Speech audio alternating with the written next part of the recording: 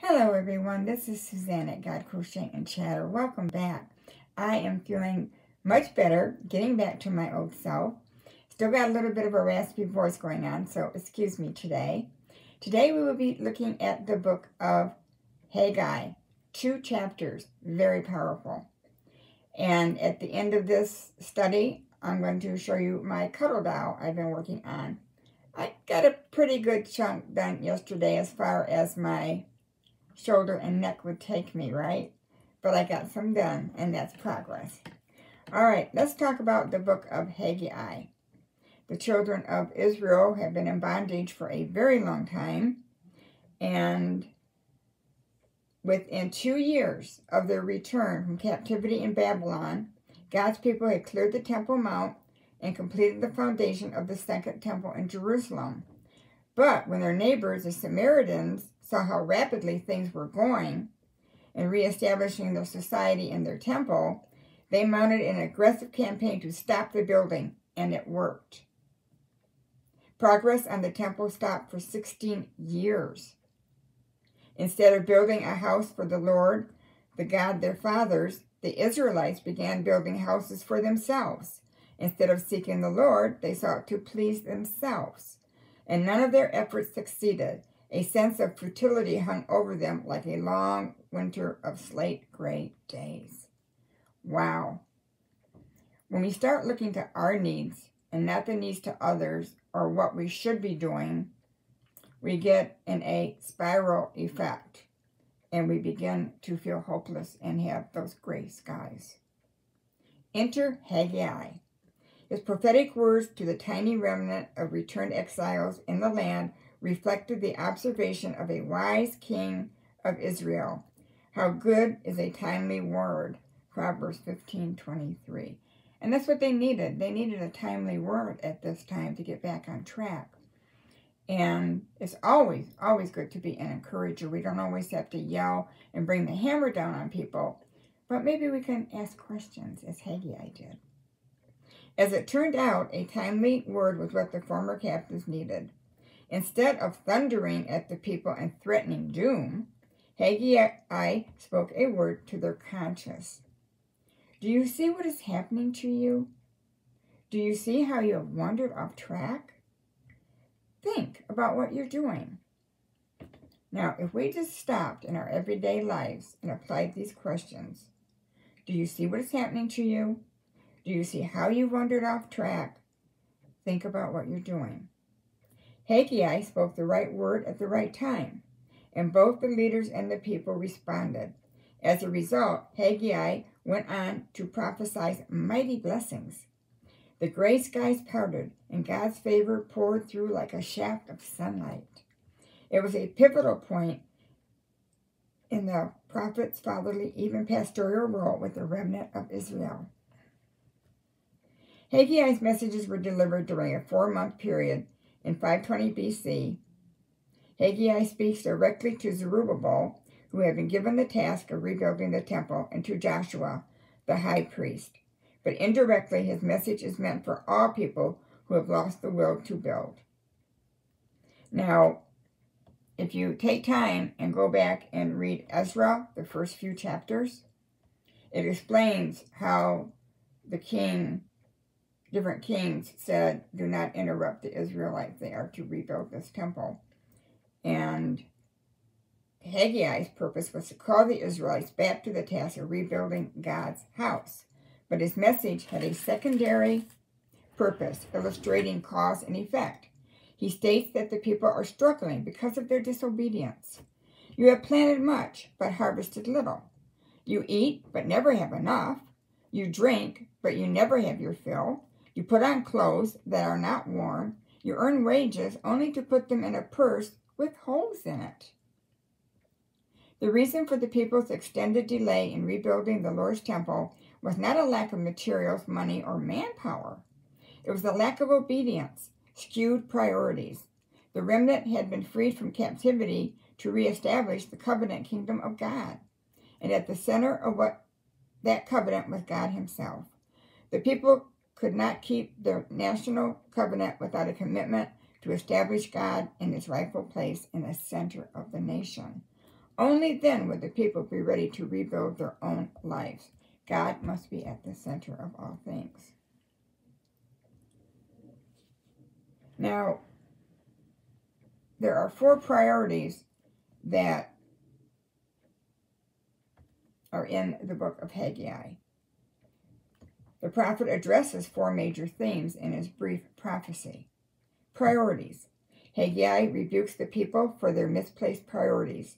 God had moved the heart of the Persian king Cyrus to allow the people to return to Jerusalem and reestablish a covenant community that would live in fellowship for the spiritual life of the nation. If the people selfishly continued choosing their personal welfare over God's, they would go nowhere. I know some people that they put their personal needs over God. They're always watching the stock market. They're always checking how much money they got. What is the next thing they can buy that will fill their life with emptiness and hopelessness? And they're in this trap.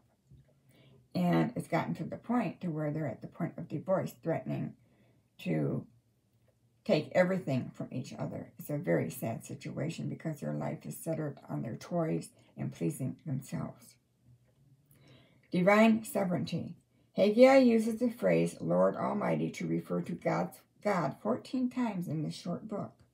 The phrase can also be translated Lord of Hosts. It was God who sent the people of Judah into captivity and then released them through his sovereign actions using other kings and nations. And you can read about that in Ezra. Faith and works. Haggi's prophecy is a good example of the balance of faith and works presented in Scripture. James 2:14 through 26. Let me read that to you. Faith and deeds. What good is it, my brothers and sisters, if someone claims to have faith but has no deeds? Can such a faith save them? Suppose a brother or sister is without clothes and daily food. If one of you says to them, "Go in peace, keep warm, and be well fed," but does nothing about their physical needs, what good is it? In the same way, faith by itself, if it is not accomplished by action, is dead. But someone will say, "If you have faith, I have deeds." Show me your faith without deeds, and I will show you my faith by my deeds. If you believe that there is one God, good.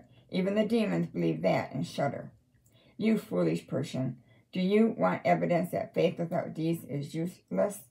Was it not our father Abraham considered righteous for what he did when he offered his son Isaac on the altar? You see that his faith, his actions were working together, and his faith was made complete by what he did. And the scripture was fulfilled that says, Abraham believed God, and it was credited to him for righteousness. And he was called God's friend. You see that a person is considered righteous by what they do and not by faith alone. In the same way, was not even Rahab the prostitute considered righteous for what she did when she gave lodging to the spies and sent them off in a different direction? As the body without the spirit is dead, so faith without deeds is dead. Cause and effect. God's people struggle to survive when they return to the land. Their struggles mirror the consequences of failing to uphold the covenant outlined in Deuteronomy 28:15 through 68. Haggai's message connects their lack of blessing with their choice to abandon their responsibility toward God. What does this mean for you? Step back and consider. The struggling band of former exiles who had returned to their homeland after decades of captivity seemed to encounter disappointment after disappointment. Life was supposed to be better, was it not? Where had they gone wrong? The Lord agreed that their lives were out of balance, saying, "You expected too much, but see, it turned out to be too little. What you brought home, I blew away." God challenged the people to give careful thought to their ways and their priorities. This is good sometimes to do when we find ourselves in a time of disappointment. Sometimes we feel let down because we have pinned our hopes in temporary things instead of eternal realities. Discouragement can be a signal that tells us to pause and consider our true priorities. The things of God never change, fade, or turn cold, or slip through our fingers. They never disappoint, and God's will alone can we find the fulfillment, satisfaction, and lasting joy our hearts long for. Now, this was taken from the Dr. Jeremiah Bible, some of his introduction statements from the book of Haggi. Together with the prophet Zechariah in Ezra 5:1, Haggi prompted the restart of the temple building project. Once God's people were back on track, the temple was soon completed on March 12, 15 BC. This fulfilled Jeremiah's prediction of a 70-year captivity that lasted from Nebuchadnezzar's burning of the temple in the 5th month of 586 BC until the temple's new reopening in the 12th month of 15 BC. I would strongly encourage you to go back and read the first 3 or 4 chapters of Ezra. Ezra 6:21. So the Israelites who returned from the exile ate at the Passover meal together with all who had separated themselves from the unclean practices of their Gentile neighbors in order to seek the Lord their God of Israel.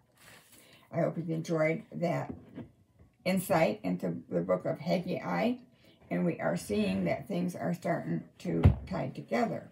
We have now gone through the books of Genesis through Haggi. Congratulations.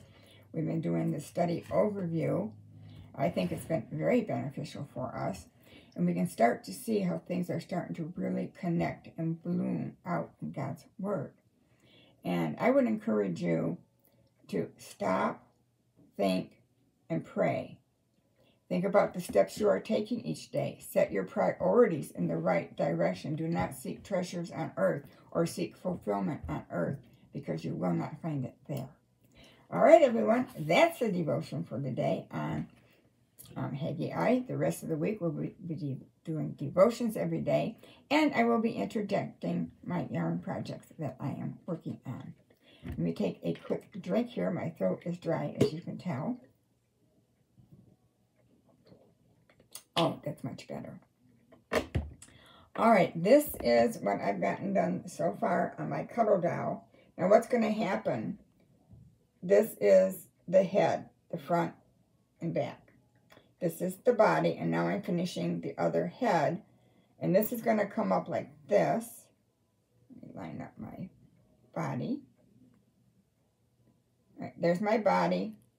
This is the body. This will finishing up being the head.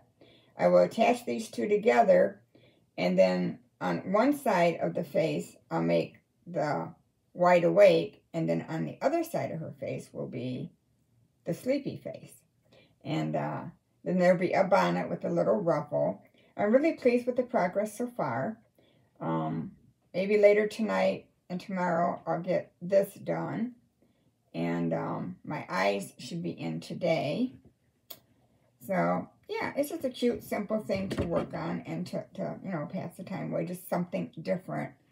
I've been doing a lot of big projects, and I thought I need to do some quickies. Kind of make you feel that you're making progress, right?